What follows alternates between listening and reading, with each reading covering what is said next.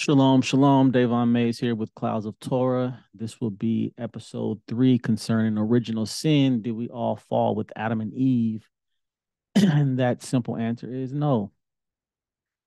What people seem to forget is in Genesis chapter 3, after they ate from the tree, after the disobedience, what did God say? Lest he reach out his hand and eat from the tree of life and live forever. So the tree was blocked, right? Would that mean Adam would have lived forever, although he had sinned? Yes. So he was blocked from the tree of life, which means we don't die because of sin. We die because we don't have access to the tree of life. So Adam, even if he would have continued to have children, he would have lived forever. So it wasn't the sin that was going to kill him. It was that he lost access to the tree of life. Go back and read Genesis for yourself, chapter 3. Why were there cherubs and a flaming sword put in front of the tree? To keep him from getting to it. Why? If he was going to die from his sin anyway. Think about it. Sin is not what kills you, is you don't have access to the tree of life.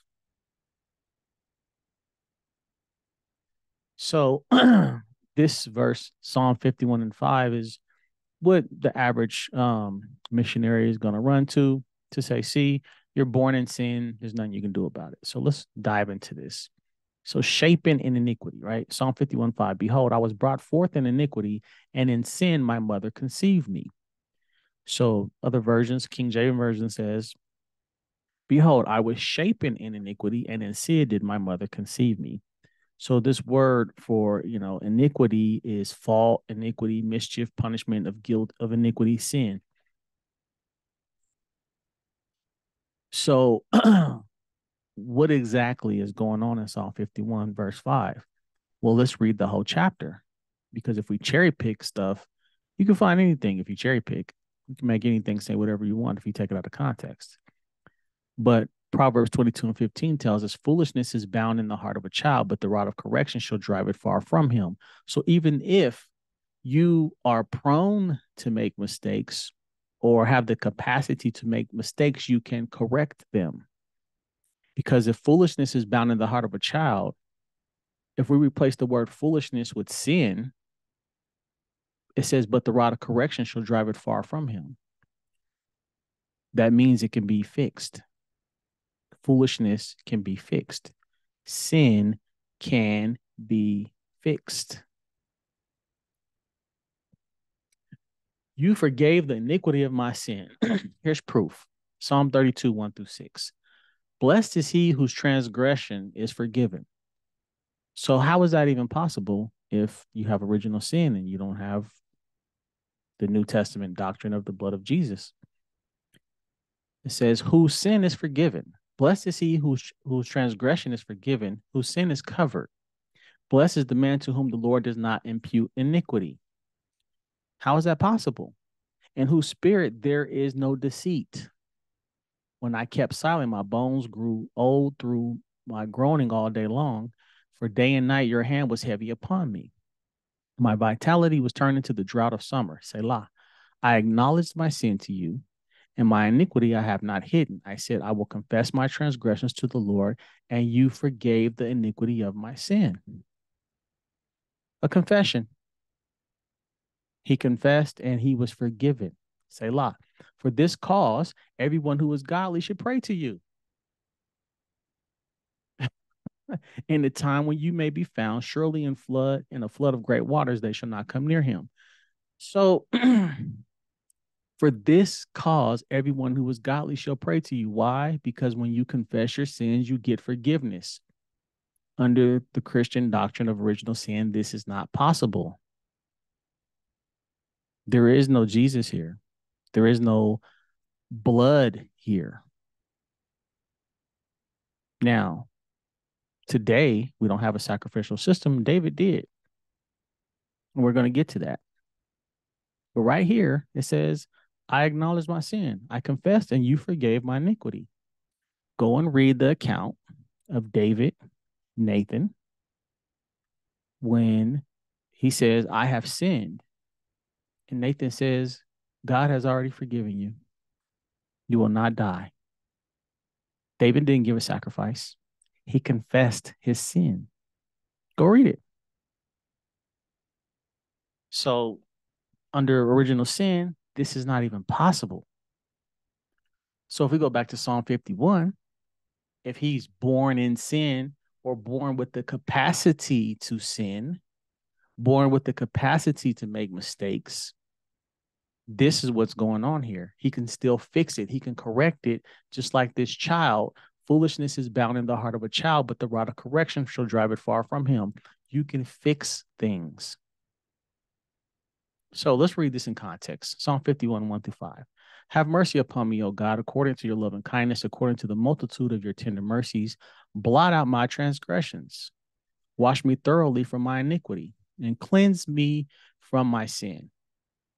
How is that possible? Why would David be asking for something that's not possible? For I acknowledge my transgressions, and my sin is always before me. Against you, you only have I sinned and done this evil in your sight, that you may be found just when you speak and blameless when you judge. Behold, I was brought forth in iniquity and sin, and in sin my mother conceived me. So before he says he was brought forth in iniquity, he's asking God to forgive him and blot out his transgressions and cleanse him. If that's not possible, what's the point? You wasting breath, you wasting ink writing all this stuff down for us to read 3,000 years later if it doesn't even matter. What's the point?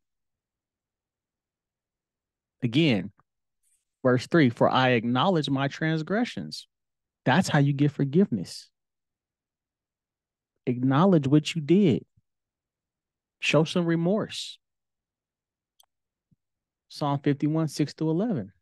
Behold, you desire truth in the inward parts, and in the hidden part you will make me to know wisdom. Purge me with hyssop, and I shall be clean. How can he be clean if he has original sin? Wash me, and I will be whiter than snow. How is that possible? Make me hear joy and gladness, that the bones you have broken may rejoice. Hide your face from my sins and blot out all my iniquities. Why would he be asking for something that is not going to happen?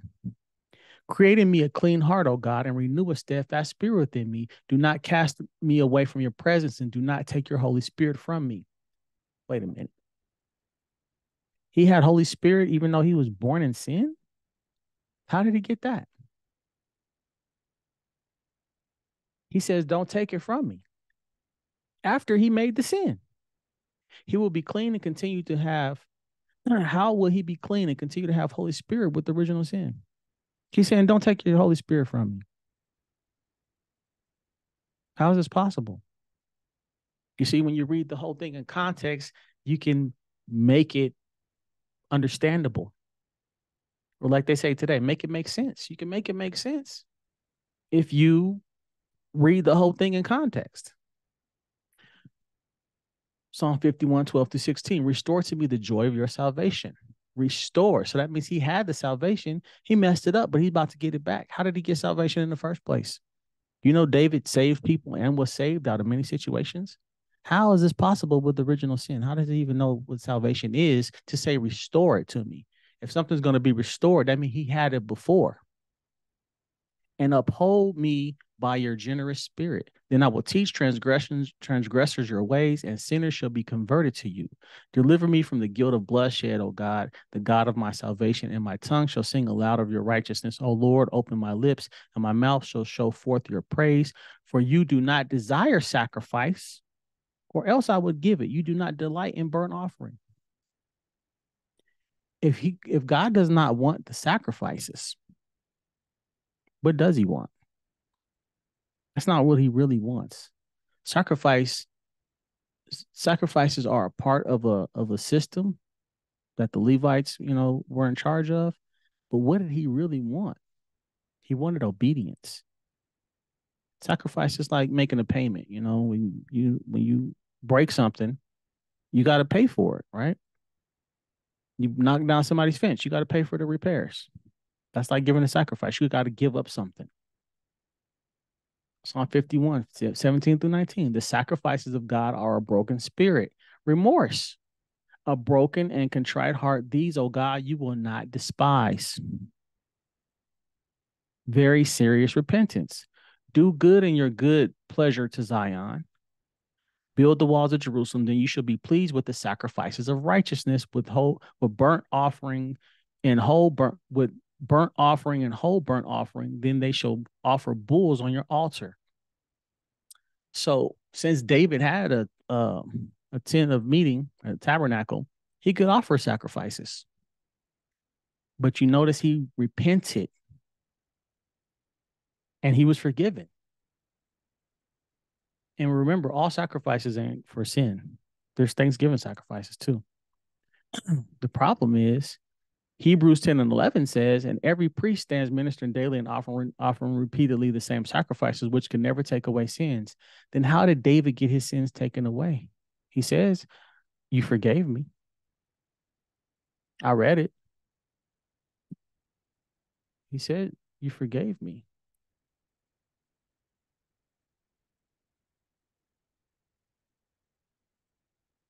You forgave the iniquity of my sin. How is this possible? If even after David gave his sacrifices, how does Hebrews say that these sacrifices can never take away sins? How does he get to say that? Where does he get that from? Because when I read in the book of Leviticus, it says if you take your sacrifice to the priest, he will, put it on the altar, and it says you will be forgiven of your sins. So how does Hebrews 10 and 11 says, which can never take away sins? So what's the Christian answer? Well, because you still die. Well, guess what? Everybody who believed in Jesus and his blood still died too. So you can't use that. If you're going to say, if the sacrificial system was so good, why do people still die? Why, after 2,000 years, everybody who ever believed in Jesus still die? Because like I said before, they don't have access to the tree of life.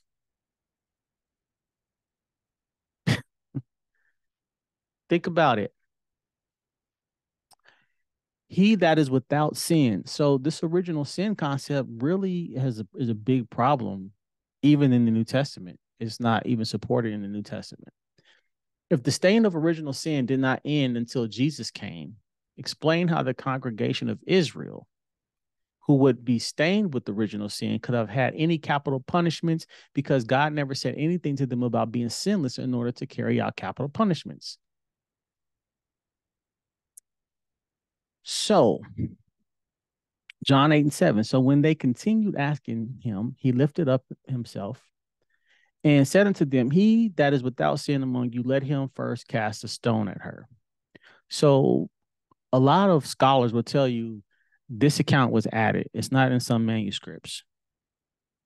This is, and this would have never happened because it kind of makes Jesus make up laws. This is not a law in Israel. This couldn't have been a law in Israel.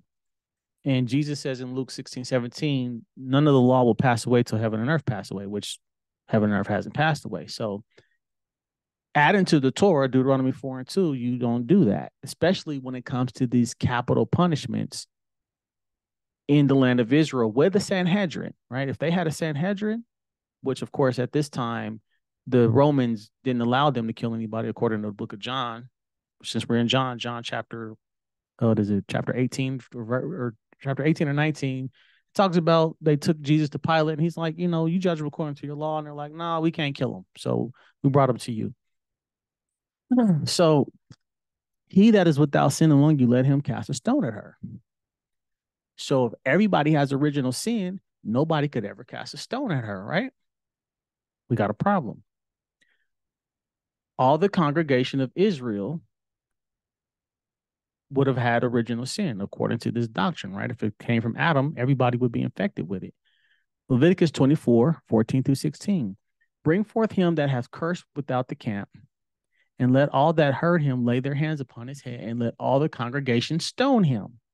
And thou shalt speak unto the children of Israel, saying, whosoever curseth his God shall bear his sin. He that blasphemeth the name of the Lord, he shall surely be put to death, and all the congregation shall certainly stone him, as well as the stranger, as he that is born in the land, when he blasphemeth the name of the Lord, shall be put to death. Now, I know you're going to tell me, well, actually, I know you're not going to tell me that Israel in the wilderness was not sinless, was they? They made a lot of mistakes in the wilderness. The golden calf, challenging Moses and Aaron, the quails. I mean, Israel was just, putting in work, right? So Exodus 32:9, and the Lord said to Moses, I have seen this people, and indeed it is a stiff-necked people. What we translate today as hard-headed. Deuteronomy 9:6. Therefore understand that the Lord your God is not giving you this good land to possess because you are righteous, because of your righteousness, for you are a stiff-necked people. Y'all hard-headed. Y'all be messing up. Deuteronomy is basically Moses saying, look, man, we done went through all this stuff, and as soon as I die, y'all gonna continue y'all stuff. They're gonna take y'all show on the road. The nonsense. Numbers 15, 32 through 35. And while the children of Israel were in the wilderness, they found a man that gathered sticks upon the Sabbath day. And they that found him gathering sticks brought him unto Moses and Aaron and unto all the congregation. And they put him in ward, because it was not declared what should be done unto him. And the Lord said unto Moses, the man shall surely be put to death. All the congregation shall stone him with stones without the camp. And all the congregation brought him without the camp and stoned him with stones, and he died as the Lord commanded Moses. If only people without sin can pass judgment according to Jesus, how could you ever have a system of justice with everyone having original sin? You can't. So when Jesus says, he who is without sin cast the first stone, where did he get that from? Now, figuratively speaking, I can understand a point of,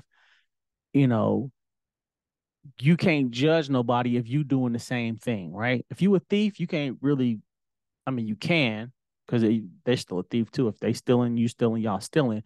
But can you really pass judgment if you doing the same thing? It just makes you look bad, right?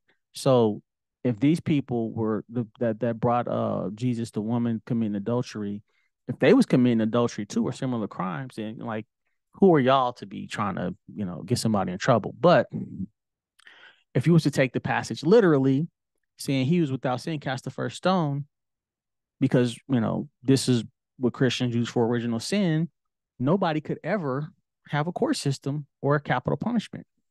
It doesn't work, because according to that, everybody has sin. So this right here, Israel could never obey God and kill anybody, sentence anyone to death, because they all had original sin. They could have never cast the first stone. It doesn't work. Israel has sinned. Joshua 7:11. So in John 8:7, he that is without sin among you, let him first cast a stone at her. Remember in the book of Joshua 7:25, Joshua said, why hast thou troubled us? The Lord shall trouble thee this day. And all Israel stoned him with stones and burned them with fire. And after they had stoned them with stones, we see clearly that the nation were sinners and still carrying out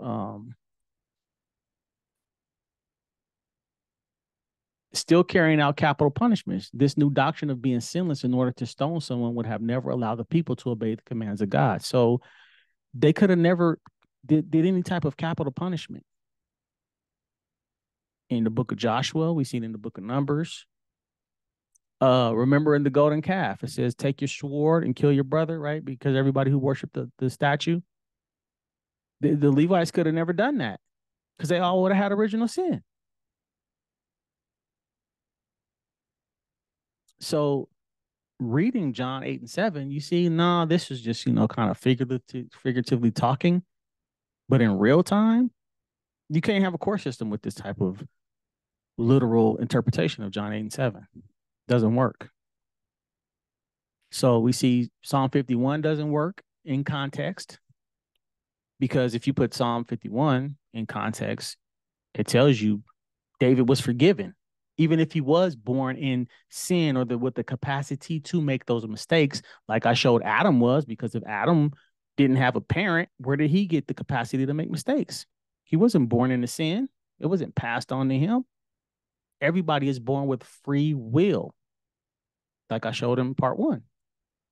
If you have free will, you can make mistakes all day and you can correct those mistakes. We see in Psalm 51, David acknowledged his sin. He said he was sorry and he was forgiven.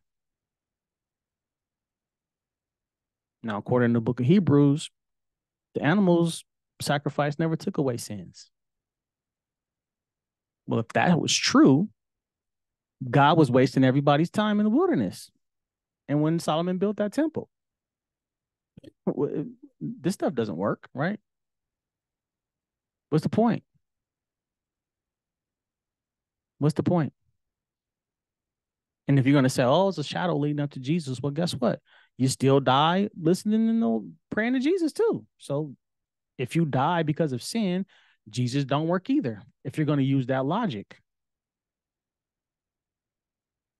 So something else to chew on. Read Psalm 51 in context. Read Psalm 32. And read John 8 and 7 and try to apply it. It doesn't work.